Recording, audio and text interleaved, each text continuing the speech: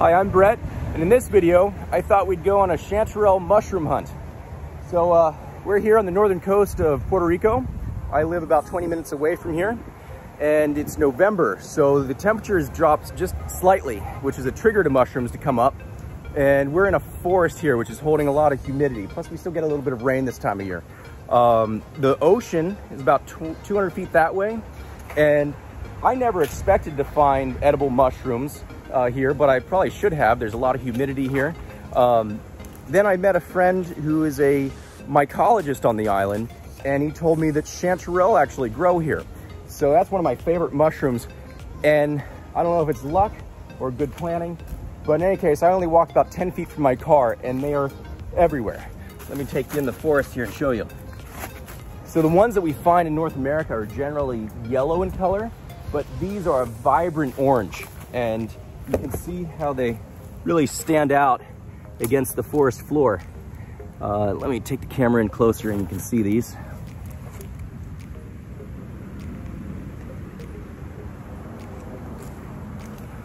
So I think I might be the only person that hunts mushrooms on the island. I don't see anyone else doing it, but there are more than I could ever pick here. There's hundreds of pounds. It would take days. And unfortunately, I have to leave town in a couple of days. We're going to Italy, so that'll be fun. What that means is I'll pick some of these and cook them up here at home. I'll show you that in a second. But if you ever come across a patch like this and there's more than you know what to do with, I suggest pickling them rather than freezing them. Freezing mushrooms, they tend to be a little bit slimy, whereas pickled, they hold up their texture and they're good for years. Otherwise, any restaurant would be happy to have these. You could probably sell these to a restaurant for about $25 a pound. And one last thing I want to point out, when you go mushroom hunting, it's a good idea to use a mesh bag. That way, the spores from the mushrooms can drop out on the ground as you're walking and spread that seed so that next year there's an even bigger harvest. And so anyhow, I'm gonna pick these now, and I'll show you how we cook them. All right, so after about 10 minutes, I picked these. It's probably about 2 to 3 pounds worth. And I'm just blown away by how many mushrooms are here.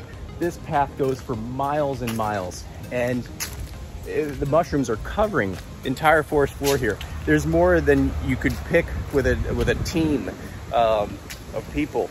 So kind of a shame to leave them here, but it's nice to know they'll be here next season. So let's go home and try cooking these up. All right, so I've washed and cleaned all these chanterelle, removed all the debris and sand, and I know some people say you shouldn't wash mushrooms, but I thought it's better to have a clean mushroom than a sandy one. Really, the reason you don't wash mushrooms is because they only last a couple of days afterward. But in this case, I'm going to cook them or jar them, and I'm not really too concerned about the perishability.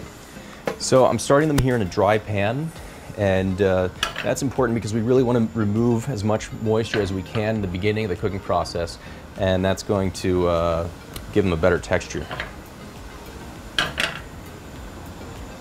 Then over here, I'm starting a brine. That's going to be for jarring these because there's more than I can eat here. So the brine is simple. I just used white vinegar, some bay leaves. I had this salt mixture I made. It's Malden sea salt mixed with thyme. And let's see what else I put in there. Some garlic, a little bit of olive oil. And once this comes to a boil, we're going to blanch our mushrooms and then jar them. You can see how much moisture these have given up. And then, again, I added nothing to these. So I want to get rid of that liquid. Really, you can use it for something like risotto or cooking a pasta in there, or you could make a mushroom sauce out of that. I'm going to add it to my brine that I'll be brining the other mushrooms in. So now we've poured off all of our extra water. Mushrooms still have nothing on them at this point, but this is when I'm going to add some butter.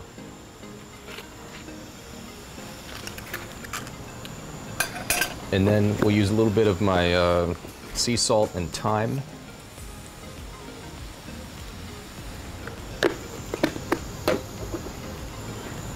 And then you can also add the garlic now.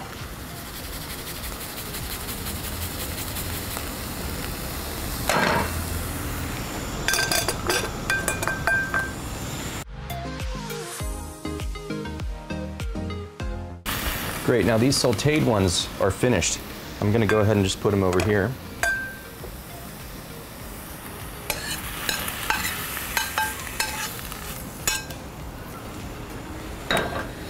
turn that one off. I'm gonna move over now to the brined mushrooms. So, we've got our brine boiling here. We want it to be really hot, and so it doesn't cool down too much when we drop our mushrooms in. Okay, that's enough. We really want it to return to a boil as fast as possible. Our mushrooms have come to a boil here in the brine, so it's time to remove those and put them right into this jar. I have already cleaned this jar and sterilized it. All right, so now that I've filled up the jars with as many mushrooms as I can fit in there, I'm going to top this off with our brine.